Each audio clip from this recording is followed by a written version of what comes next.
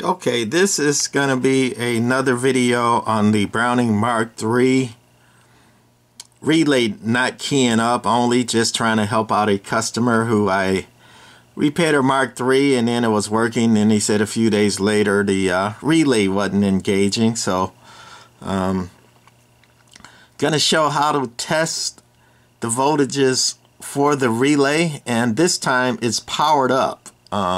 And it's high voltage that goes to the relay. So look at the first video first on how to test it unpowered,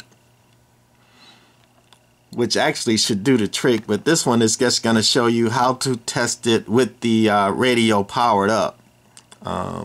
You don't need a receiver, hooked to it.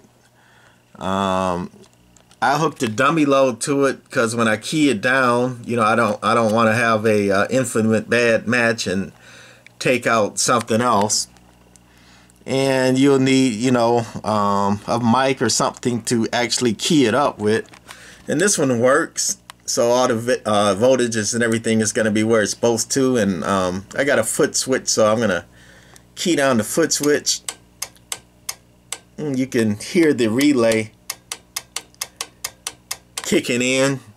So we're just going to measure the voltages right quick, and we're going to start right here at this junction with the two high voltage diodes here, and then this resistor here. And if I can get a good contact, I got 400 volts keyed up. I keyed it down, it drops to 345. Anywhere around there is fine because, it doesn't take a lot to key the relay.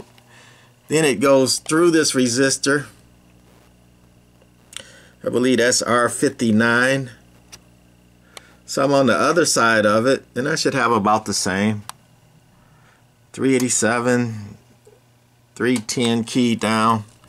Then I'm going to go, mine is underneath this resistor here. That's underneath it, this little 1K 2-watt resistor underneath.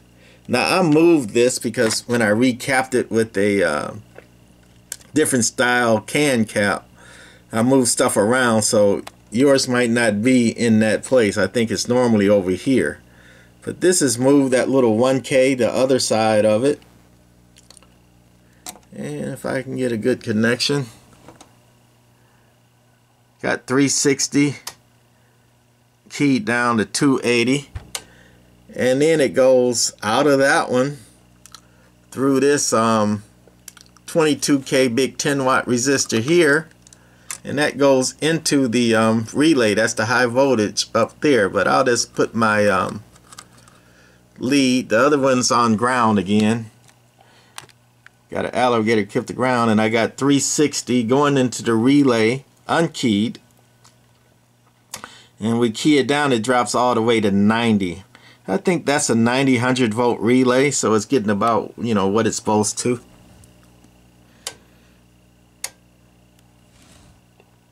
So that's the voltage going into the relay, 360 or so, give or take.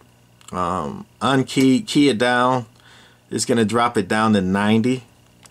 And then on the other side of the relay, unkeyed, that yellow line, let me switch hands around. Be careful if you're going to do this hot. That's, 350, 400 volts playing around to this relay, and it's almost, besides them resistors, it's directly connected to the high voltage, so be careful.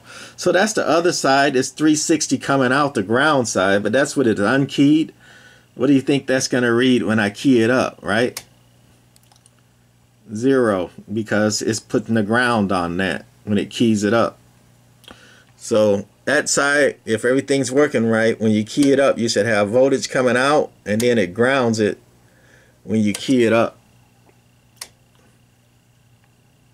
And you said have the same thing at the mic jack here, and you got 350 at the mic jack, and that's why if you play around with that microphone and touch it or, you know, ground it out while you're playing with that mic jack, you'll get 350 volts. You'll get a good shock out of these Brownings, because there's nothing in line like a tube or something to knock that voltage down on it. And then I'm connected to the mic jack, and again, hitting my foot switch. You can use a microphone to key it, but I only got two hands. I got a camera in one and my lead in the other. That's why I'm using a jumper too, because I don't have a third hand, and that's why I'm using a foot switch. But I guess if you're not making a video of it, you can use two hands. So anyway, that's all the voltages to a Browning Mark III for the relay. If you got voltage over here on the hot side and you got nothing coming out of here on the ground side, it means the relay's open. It's bad, or it's not seated in there properly. Clean the contacts, but usually if you got, you know, hot coming in on that side, on the hot side off this resistor, and you got nothing coming out. See, I got the 360 coming out when it's not keyed up. If you got nothing coming out, you got an open relay more than likely. So anyway, that's it on my tips on how to diagnose a Browning Golden Eagle Mark III. And actually the other Brownings pretty much work the same way. Just the parts are be in different areas, and the resistances might be different, but it's going to be the same principle on the other Brownings. Alright, that's this for this one. Hope it helps my customer. Alright, bye.